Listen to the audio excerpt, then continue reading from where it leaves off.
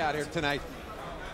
I wonder if that's going to be a factor or not, and a man who's always a factor in our introductions, Dangerous Don Kelly. Ladies and gentlemen, prepare for Ridge on the River. The Clearwater River Casino is proud to bring you professional boxing back to the Valley in the form of popular heavyweight explosion series sponsored by Corona Extra. I'm your ring announcer, Don Kelly. In the blue corner, from Kansas City, Missouri, with a professional record of 22 wins against 4 losses with 13 KOs, please welcome Brian Scott.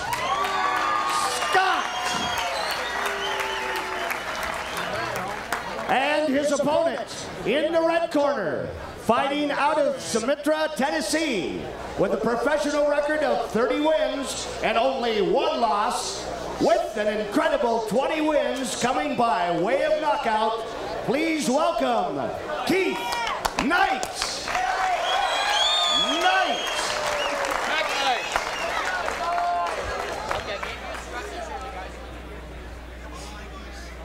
All right, referee Jerry Armstrong giving introductions, and some of you might remember Jerry from the 1960 Rome Olympics. Was a bronze medalist there, Bob?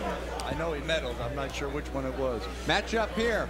Big 40-pound weight advantage for Brian Scott. Height advantage goes to Mcknight, as well as the reach advantage. Scott, 28 years old, Mcknight, 25. And again, the Idaho rules, 3 knockdown rules in effect. There is no standing 8 count, and you can be saved by, you cannot be saved by the bell, except in the last round. And there is the bell. For round number 1, we're scheduled for 10. Brian Scott's in the white shorts, red stripe. Keith Mcknight in the green with white. Don't leave your seat. Mcknight's got 12 first-round KOs. Brian Scott's got 6. And a tough act to follow after that last fight. And you know what? Look at the size of these heavyweights in there, though. If anybody can follow that act, it's Mcknight and Scott. I don't see how Mcknight was ever a cruiserweight at this size. He fills out that 220 pounds. I mean, I don't see how he ever weighed 190th with that frame. And he started his pro debut June '92, weighed 192 pounds against Roy Bedwell, who he stopped in 2 rounds. Brian Scott, on the other hand, started his pro career at 288 and came down. Oh, he hurt Mcknight a little bit with that hook, I think. Mcknight seemed to buckle a little bit against the ropes. See if he's got his legs under him. There's some good trainers working in this deal here. We've got Chuck McGregor helping Bam Bam Scott, along with a nice combination by Mcknight, along with Sean Gibbons against Luther Burgess over there, one of the real gentlemen in boxing. Worked with some real good heavyweights in his day, along with Kerry Farr in the other corner. Nice right hand lead. Brian Scott looking very sharp here in round number 1 as we're about halfway gone through the round. Scott, of course, as we mentioned our open, shocked a lot of people in boxing, and certainly the Duma family by knocking out Courage Shabalala in 2 rounds. Was a very highly touted heavyweight that we saw many times on Heavyweight Explosion. Good edge to quickness in Mcknight, though. He's shown himself. He's got some nice little step around moves and everything. He doesn't like the size of this ring too much, but he's getting it done. Mcknight starting to get things rolling here.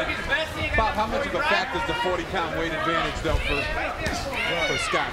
It depends on if Keith lets him lay on him or not. It could certainly be a big advantage in the fight, but nice uppercut. That's what. Oh, and he Scott. That's the uppercut he knocked out Tui Jurowick in Houston. Right on the button. And that was a first-round knockout as well.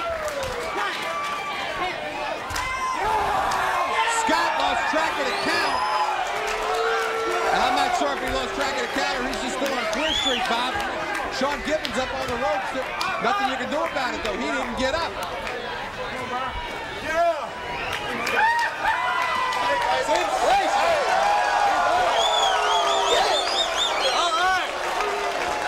All right. Sort of a delayed reaction from the crowd there. Brian Scott still not understanding why he lost track of the count and what happened. And referee Jerry Armstrong explaining to him, you count 10, you don't get 11, you don't get 12. I think you got up at 9. KO. Yeah. And Keith Mcknight's corner giving it to me and making me a believer. I was giving some. Hey, Jason. Carry on Brian Mcknight getting all over me because I was over Mcknight for saying he couldn't punch enough for a heavyweight. Puts away Brian Scott here in the first round, and I've got to stand corrected. Very good punching power on the part of Keith Mcknight.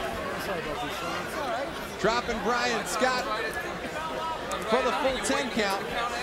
We'll pick up the count here. There's 6, 7, 8, 9. Armstrong couldn't be any clearer. Brian Scott really losing track of the count.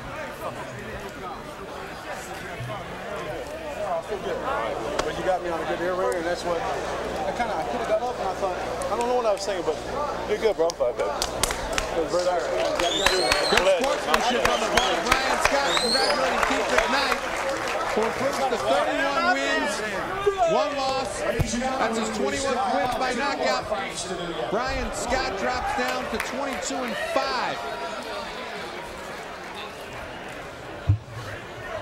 Don Kelly going to give us the official time of the knockout. Your decision, KO, Keith Knight. Keith Mcknight. Keith Mcknight with a big first round knockout. Make sure to let me know that he's got that punching power. We're going to find out what's next for him. As he's with Bob Spagnola, Luther Burgess, and Kerry. Take it away, Spag.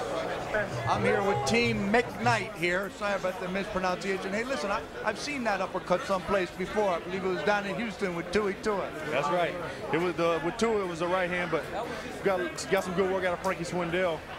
I was catching him with that shot, and we seen it was open, so we just let it go. You know, listen, we were saying in the pre-fight, we talked all about this. Bam Bam Scott, same thing, Midwestern fighter. Everybody said, hey, who's he's fought? He never fought anybody. He knocks out Courage Shashabala on HBO. All of a sudden, he's somebody. Now they're talking about Keith. He's never fought anybody. So now they got to give you your due. That's right. You know, we're just taking it slow, moving up the ladder. And we were busy a lot there when I first turned pro. And, you know, we got a lot of fights, but hey, the best is yet to come. Hey, listen, throughout my career as a manager, I've been accused of overprotecting guys, but you only want to put a guy in a fight when you got the opportunity. You get some exposure, you put him in a fight, and then from there, then you're a genius or you're a dunce. But I got to tell you, you got Luther Burgess here. Kerry, I think it was a great move getting him involved. One of the class guys, worked with good heavyweights over the years. How do you grade him tonight? Number one man. 8. He had 8 tonight. 8 tonight? 8 tonight. All right. 8 tonight. They had the monitor up here for a minute. I wanted to see if there was some confusion about whether or not Bam Bam Scott had beat the count, but clearly he didn't beat it. He was looking to his corner, and they were telling him hold on, and you know, but he was hurt. Yeah. I just want to say this. I want to thank the Lord because without him, none of this be possible. And I want to say hi to everybody at my mom's house and everybody in Georgia. I didn't forget about you. And we want to thank Cedric Kushner, our promoter. Yes, we do. Definitely. Luther says hi, Cedric. Hi, Cedric. Now, hey, listen, excellent performance. It was tough coming after a fight, Hampton and Rush. I mean, those guys just pulled out all the stops and gave a great performance, but you pull out all the stops in a real short period of time. You know, everybody was downplaying it because this guy was so much bigger than me, and, you know, I was a small guy. But, you know, when you got mobility and hand speed and you got a great trainer like Luther, and, you know, and I got a trainer at home, Mark Fraser, who helped me a lot too. And with Kerry Farr, you know, like I said, the best is yet to come. No, hey, listen, I think they'll be seeing a lot more of you, and we'll be thrilled it all started here on the heavyweight explosion. Congratulations, Keith. Thanks, Bobby. Back to you, Arnie. All right, thanks, Spag, and Keith Mcknight making a believer of me and answering our questions about punching power. We take a look. There was that big uppercut. And again, as Spag mentioned, we had seen that against Tui Tua down in Houston on the explosion. Brian Scott went down flat on his back, got up, listened to the count from referee Jerry Armstrong. Very reminiscent of a fight that I remember where Rafael Ruelas lost the count. Looking over to his corner. Armstrong counts 10. Scott gets up thinking it's time to fight again and wondering like what's going on. But I think that came with the punch. Keith Mcknight improves to 31.